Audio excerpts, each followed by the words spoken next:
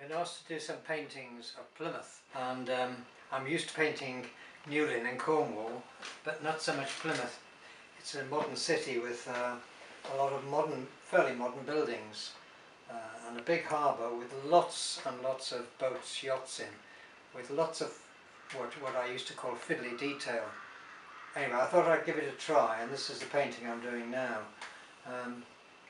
of part of the harbour. I think it's Sutton Basin or something like that in Plymouth, and as you can see, it's a very complicated scene with all the boats moored, and lots of masts of yachts and fishing boats, motor cruisers, all that sort of thing, and details of the flags and the landing on the pier. Well, I thought I'd have a go at it, but the only way I can do it is try and keep it as free as possible with the big spaces like the sky and the sea and the water. Paint that fairly freely if I can, and then sort of superimpose or work in the detail.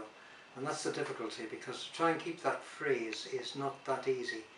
Even to put in fine detail like the handrails on the pier and the flagpoles on the fish market and the details of the windows in the museums and hotels and that sort of thing, the offices.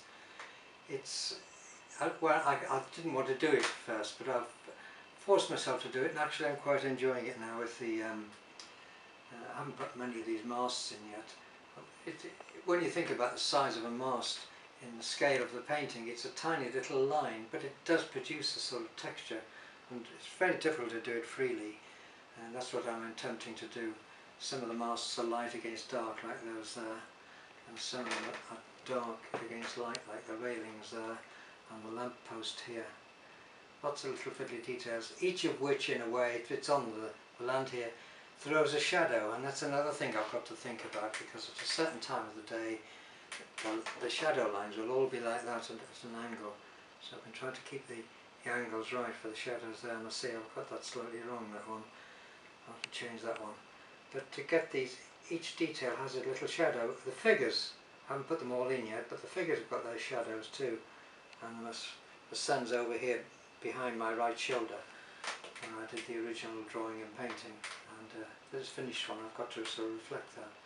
So the little lines in it which create a rhythm, the vertical masts and the vertical lamp posts and the figures and the diagonal lines of the shadows make a sort of pattern really, and it's very difficult to keep it all together and make it look like one unity of a painting. I don't know if the camera can come around and look at the painting. It might explain more what I'm talking about. So you can see the painting there, there's this light pier and the water around it, which I've tried to paint fairly freely, but then you've got the vertical white masts and the dark posts, and as I said just then, each has got a little shadow line with that running across that way, so there's a series of little sort of rhythms running through it like that. Trying to get the effect of the distance with all this fussy detail is the thing I've tried to do in this painting.